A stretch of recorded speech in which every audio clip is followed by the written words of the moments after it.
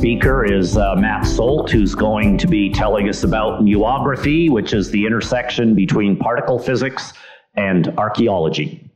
All right, thank you. Yep, my name's Matt, and I'm a postdoc at University of Virginia. And yeah, I'm excited to tell you all about muography. So I should start with a disclaimer that I'm not an expert in archaeology or even muography. My connection here is actually, I'm nominally a dark matter person, and it turns out that the similar dark matter detectors we use are very similar to the muon detectors that we also use, which are pretty similar to the ones we use for this concept that we call muography. And the reason I bring this to this group is because this is a very interdisciplinary topic, and this is a very interdisciplinary group. So I want to make this this group aware of this idea, so that hopefully we can further these applications of muography. Right. All right, so the story sort of begins in 2017, just 6 years ago. The Scan Pyramid collaboration claimed a discovery of a big void within the Great Pyramid. And they were able to do this through a concept called cosmic ray muography, which I'll explain in a little bit. But basically, this uses cosmic rays that come from the upper atmosphere that penetrate deep structures, and you can actually detect these muons at the surface and draw conclusions about the interior of a pyramid, or really any structure. So this actually has a much deeper history. Actually, the first attempt of imaging pyramids with muography started with Luis Alvarez in 1970. He's actually a Nobel laureate and was also related to the Manhattan Project. I mentioned that because there's, of course, a renewed interest in that recently. And he actually imaged the second largest pyramid. He didn't do the Great Pyramid, and he found no unexpected voids. And then, as I just mentioned, in 2017, the Scan Pyramid project claimed to discover this grand gallery. And because of this, because this was such an interesting find, the Egyptian Ministry of Antiquities requested a proposal for a follow-up study. And the follow-up study is called the Explore the Grand Pyramid Project, or EGP. And that's what I'll build up to in this talk. So some quick details about this Great Pyramid for those who don't know. It was basically built in the 26th century BC. It was 147 meters high when it was built. However, it shrank a little bit. And it remained the tallest building for several millennia until 1311. It's made up of about 2.5 million blocks that are 1 cubic meter in size each. It's made up of mostly limestone with some granite. And of course, there's many open questions to this pyramid, specifically what is the full internal structure? Because nowadays when you want to probe the internal structure of a pyramid, it's frowned upon to just use dynamite like they used to do back in the day. There's also questions in how it was built, or even if humans built it. So these are open questions for this type of project. Okay, so we'll build up to there, and I think we'll take a major step back for a general audience. And first, I'll tell you what a muon is, and then I'll tell you a lot more information than you wanted to know about muons before we get to how we actually use them to image.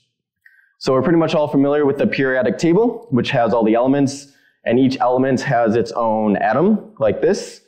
And an atom is basically a positively charged nucleus surrounded by electrons. And each nuclei is made up of a series of protons and neutrons. Now, this is the point at which chemistry classes stop and particle physics sort of begins. It turns out it's been known for some time that protons and neutrons are made up of more fundamental particles called quarks. And that leads to the standard model of particle physics, which classifies all the known particles here. And really, the periodic table, or all elements, are made up of 3 main fundamental particles, basically the up quark, the down quark, and the electron. But in particle physics, we know that there's a lot more particles, and one of the particles is a muon. So muons were discovered in 1936 from cosmic rays, which I'll explain in a bit. And the discovery was so shocking that at the time a Nobel laureate famously said, "Who ordered that?" Muons are second generation elementary particles. So this is the first generation here, second generation here, and third generation here. They're a part of the standard model, as I said, but they're actually not a part of the periodic table. So they're not involved in making up elements. But because they're basically a second generation electron, they effectively behave just like an electron, but they have 200 times the mass. And the last important feature of a muon is that they're actually not stable. Typically, second and third generation particles are not stable. They decay down to first generation particles, which in the correct combination are in fact stable. And in fact, they only last about 2.2 millionths of a second on average. So because of that, you can't just stumble upon a pile of muons and expect to be able to use them for study. But they do have to come from somewhere. And where do they come from? Well, it turns out you can produce them through particle collisions. And there's two main sources. The first are cosmic rays. Basically, there's a bunch of particles coming from space, either the sun or more violent stellar activity like supernova, that collide in the upper atmosphere. And this creates a shower of exotic particles, such as pions and kaons, which are another class of particles. And these also don't survive. They decay to other particles like electrons, neutrinos, and muons. And these muons last just long enough that many of them reach Earth's surface, as shown here. You can also produce muon at particle accelerators, basically producing collisions from, say, in this example, protons on some target, which also produces the same secondary particles which decay to muons that you can use in study for particle physics experiments. And as an example here, I show the Fermilab muon campus, which if you were at the ASA conference a few years ago, some of you may have taken the Fermilab tour and actually seen the muon campus from above Wilson Hall. Basically, they produce muons and send these muons to different experiments for study of fundamental physics. So a few more details about muons.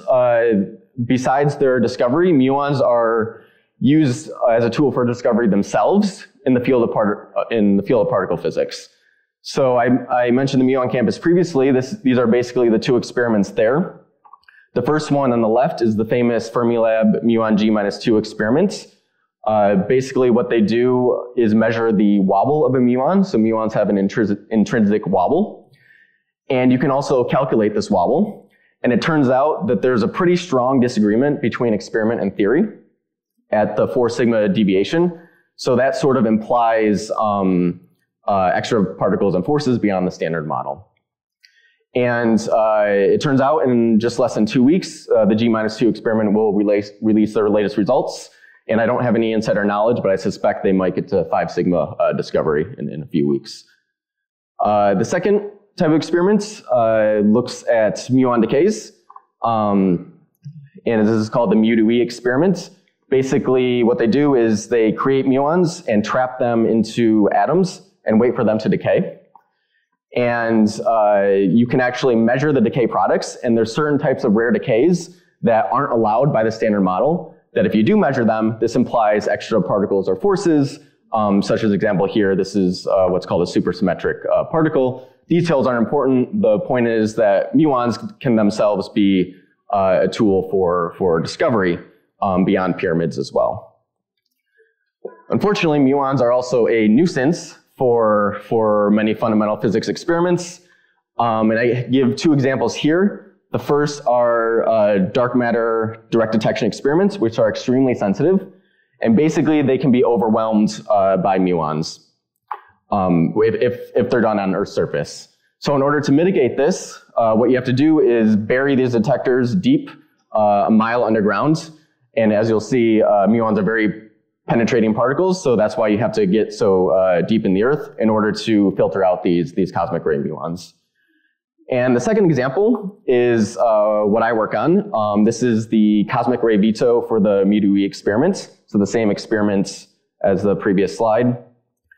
Basically, one of the major backgrounds of this experiment, or something that can fake a signal, is exterior muons entering the experimental hull, and you can't really shield those besides burying the experiment deep underground, which is quite costly.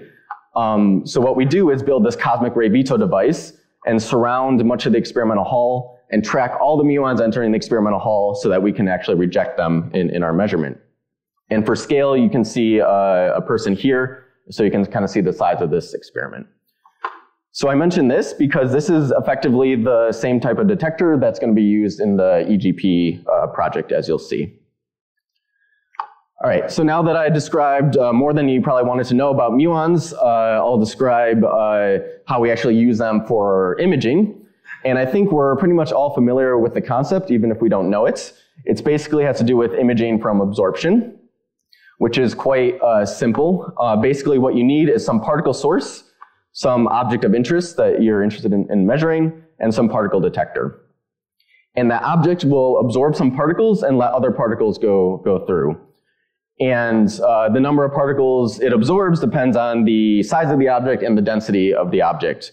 So making that measurement gives you an idea of that. And we're all familiar with this from medical applications, mainly an X-ray source, where you have an X-ray here, which is basically just a mini particle accelerator that shoots X-rays at a person. Bones are more dense, of course, so they'll absorb more X-rays. Tissue is less dense, they'll transmit more X-rays, and you can have a detector below or some sort of film, and you can actually see the internal structure of a human being based on this mechanism. It's the exact same concept with what we call muography, where we use muons to actually image internal structure. So this is a good example I found on the web here. So basically there's this water tower, and the question this paper poses is in which image does the water tower actually contain water? So basically what you do is you aim a muon telescope at this water tower, and on this picture here, yellow means you observe more muons and blue means you observe less muons. So first you can actually see the structure of the tower itself, because the tower is made up of concrete and will of course absorb some muons. And second, you can actually see in this picture here that this tower contains water, because water is going to absorb more muons than the case where the tower is empty. So this is a clear application of using muons via absorption to actually measure the internal structure of something quite dense. So you might be wondering, for this process, why do we use muons? Why not any of the other particles I previously showed? So it turns out muons have unique properties that make them ideal for this type of imaging. One, they can penetrate deeply into matter. For example, here, I mentioned previously that they're producing cosmic rays, but there's a lot of other particles produced in these cosmic rays, neutrons, electrons, gammas, etc. So typically those are absorbed in the atmosphere, and they would also be absorbed in some object of interest, say a pyramid, pretty quickly because they're not very penetrative. However, muons and another particle called neutrinos can actually penetrate deeply through structure. But why can't you use a particle called neutrinos? Well, it turns out they're electrically neutral, and they very, very rarely interact with matter. So most neutrinos actually go right through the Earth and don't interact with anything at all. Muons, however, have an electric charge, much like electrons. And when they pass through matter, they leave just enough energy that they can easily be detected. So muons have these unique properties where they can both penetrate through matter and leave a trail so that they can actually be detected. And third, they're also non-invasive. And this is important because typically the objects of interest, you don't want to ruin their internal structure. And it's non-invasive because it uses the naturally occurring muons in the upper atmosphere. And so the basic principle of this pyramid measurement that I began my talk with is these cosmic ray muons coming from the atmosphere penetrate deeply into this pyramid, and you have some sort of muon detector below, and you measure the absorption and what they observed is less absorption than they expected, which the conclusion from that is that there's a hidden chamber, there's some empty space there. So this talk is going to focus on absorption, but I just really want to quickly mention another type of muon imaging that involves scattering. So basically, muons, when they go through matter, they scatter, and the more matter they go through, the more they scatter. So if you can measure this scattering angle, you can actually, with higher resolution, tell more about this internal structure than simply just absorption. An example here is of nuclear waste, because uranium is quite dense. But the drawback of this type of imaging is that you have to have two detectors, both on either side, and you have to be able to tell a single muon that goes through these detectors. All right, so now that we have a basic understanding of muography and how to use muons for imaging, I want to touch on the really broad applications of muography that are summarized in this picture here. So I mentioned the pyramids, but really any historical building can be imaged. This has been applied to geological processes or objects like volcanoes and glaciers, which are also very dense objects that require something like a muon to penetrate through. It's all other geological applications are used for mineral exploration and stuff like that. And there's also infrastructure applications for bridges and dams.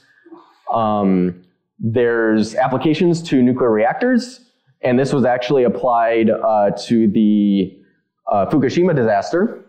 Muography was used to actually tell where the nuclear core of that reactor was, because uranium is quite dense. It leaves a very clear signal. It can also be applied to carbon storage. Basically, if you collect carbon out of the atmosphere and put it in the ground, you want to make sure that it stays there, and muography can be used to detect that. And the last thing I'm going to mention is cargo scanning from ships for national security. If you're interested in seeing if a ship has some nuclear material that they're not supposed to, you can use muography for that. And this has been realized in a small part within the private sector as well. And I have a non-inclusive list of private companies that I'm not whatsoever affiliated with. And so there's a list of companies here and their applications that they use there as well. Right. All right, so I mentioned the applications of muography. Now, how do we actually detect the muons themselves? And as I mentioned earlier, muons have a charge. And when a charged particle moves through matter, it ionizes it. And this can be detected. And there are several different types of muon detectors that can exploit this mechanism. And for interests of time, I think I'll just mention these last two here. So here's what we call a scintillator. Basically, when a charged particle or muon goes through, it ionizes, and this produces photons like this. And you can have a photodetector that detects those photons, and you can tell when a charged particle traverses this medium here. So a photodetector is a fancy word for a camera. And the one on the right is sort of a slightly more complicated case of the one in the middle. Basically, this is the same thing with a scintillator on the outside, but this is embedded with what we call a wavelength shifting fiber, which basically picks up the light and traps the light and sends the light out towards the ends, which can also be picked up by some photodetector. And I mentioned this technology specifically because this is what we're going to use for the EGP measurements. All right, so at the University of Virginia, we actually build these counters, or as we call them counters, these scintillators with wavelength shifting fibers. And I just want to real quickly show you some pictures of what that looks like. So this is a cross-section of one of these scintillators that I showed previously, these guys, which come from Fermilab's NICAD facility. And these come extruded with holes in them. And that's so that you can put these wavelength shifting fibers in. And this is a picture of what these fibers look like in a spool. And what we do with these scintillators is sort of glue them together into these, what we call die counters that look something like this. And these are the sort of fundamental units for what these detectors look like. Now, these are for the MUON cosmic ray veto I mentioned previously. And this same idea is going to be used for EGP. The only exception, and this is a bit more technical, is that we're going to use these triangular shaped counters, which actually improves the hit resolution.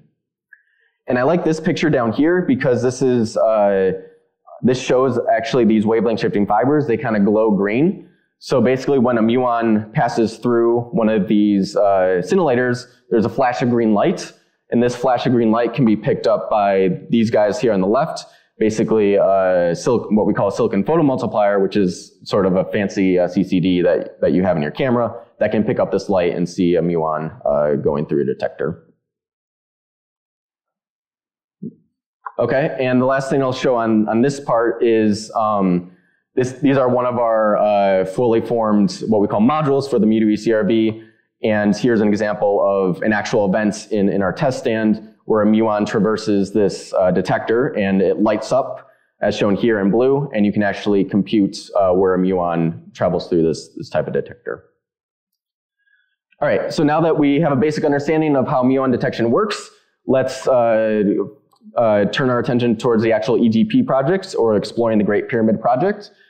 So this project will scan the entire interior of the Great Pyramid using cosmic ray cosmic ray muons. And these will use much larger detectors than the Scan Pyramid project that I showed at the beginning of my talk, and with much greater precision. And this will enable the creation of a detailed 3D image of the entire internal structure of the pyramid in about 2 years' time. So how the detectors look is shown up here in the upper right. So basically there are these cargo containers, and you have these scintillating bars here, vertical in this direction, horizontal in this direction. And you have 8 in a single array. So you can actually track muons that go through these detectors that have gone through the pyramid. And these 8 containers will be moved around this pyramid every few months. And it'll take about 2 years for these detectors to go all the way around the pyramid so that you can compute an actual topographical image of what's inside the pyramid. So it's not built yet, but we do have some preliminary simulations. And I'll show you what these look like. So on the left is some assumed internal structure of the pyramid. So we have what's known, the King's Chamber, the Grand Gallery, and the Queen's Chamber. We have simulated the supposed big void that was discovered here. And then there's been hints of a hypothetical second King's Chamber all the way up at the top. And you can see simulation results here. You can clearly see from these muons where these voids are in the pyramid, shown in this bright yellow. And I will say this is a very preliminary simulation. There's a lot that can be improved with these topographic algorithms to construct even higher resolution images. So the status of this project is the detector design is in fact finalized. It's what I showed here, these triangular counters. These counters have been actually tested in a Fermilab test beam facility, and these preliminary simulations have been run. And so we're effectively ready to start building and hopefully taking data pretty soon, although there's no clear timeline at the moment, but we do have funding for it. In addition, we're going to do something similar to the El Castillo and temple at Chichen Itza, which will also be imaged using this method and very similar muon detectors. The only real difference is that this detector can actually be placed inside the pyramid because there's access there. And similar questions that EGP can answer will also be answered with this project. All right, so the last thing I want to mention before I close is some things to consider when applying muography. So I brought this to the group because this is, as you can see, very interdisciplinary, and a lot of people aren't aware of this, and it's very underutilized.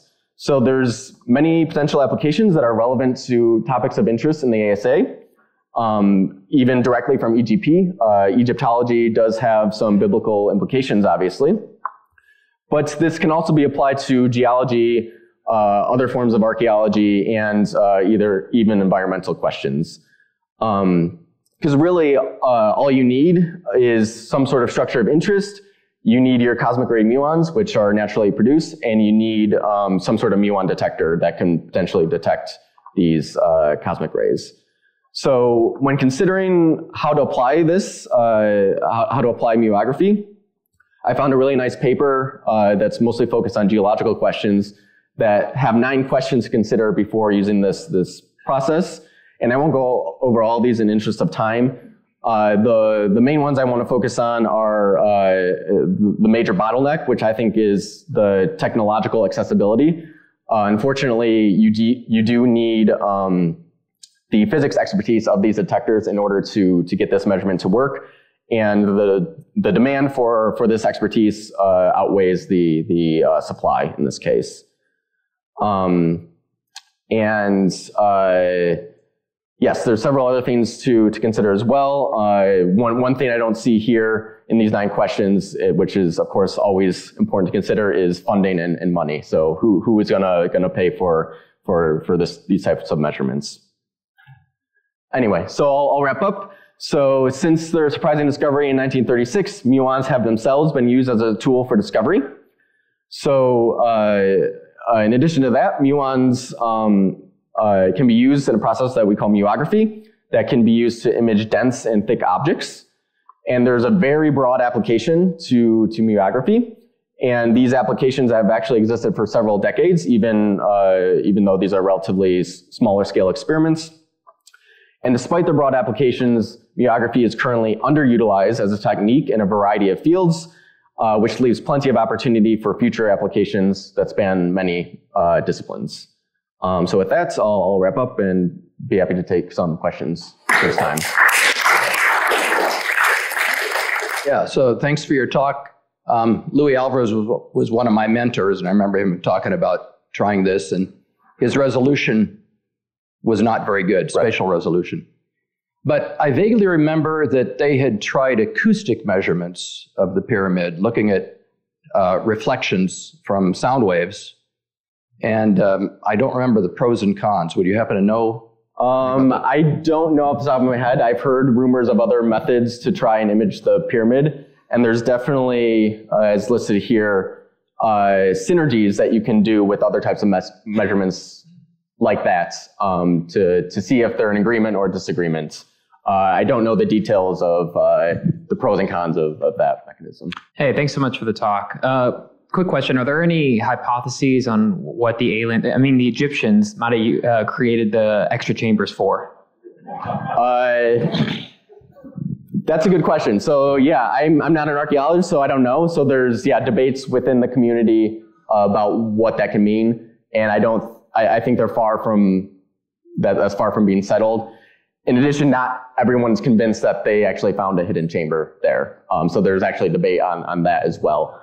But this experiment should be able to at least definitively tell what the internal structure is for structures that are at least 3 meters large. In terms of, why the Egyptians would do that, I think it's just historical speculation. Yeah. Very interesting talk. Thank you very much. If you have a void in the middle of that pyramid structure and you have these cosmic rays coming from the top, they're going to hit limestone at the top and then limestone at the bottom, right? How come they don't get absorbed in those sections and kind of just get black at the end on the detectors? How do you get through those sections that are dense as well? So some do get absorbed and some get transmitted, and there's a probability here. And the probability is related to the density of the material and how much goes through. So yeah, when it goes through the limestone, some muons get absorbed, and some transmit all the way through, but when it hits that empty space, all those muons go through. So there's sort of this loss of material there, and you can detect that loss of material by observing more muons than you expect, given the hypothesis that all that should be limestone, essentially. So I'd like to use my privilege as chair to ask this. It seems that would be of greatest interest to this group and many other people is using this method to in and around the Jerusalem area to discern things like Solomon's Temple and that kind of thing. Is there any discussion of that? I haven't seen any in the field, so that's one of the reasons why I bring it to this group. I think it could be quite useful in that regard. So in terms of applications, all you need is just a muon detector, but you have to have a way to get that muon detector underneath the object of interest. You'd have to get it to go through, but that would certainly be of great interest. Right. Anyway, let's thank Matt again for what I think is the most elaborate pyramid scheme I've ever heard of.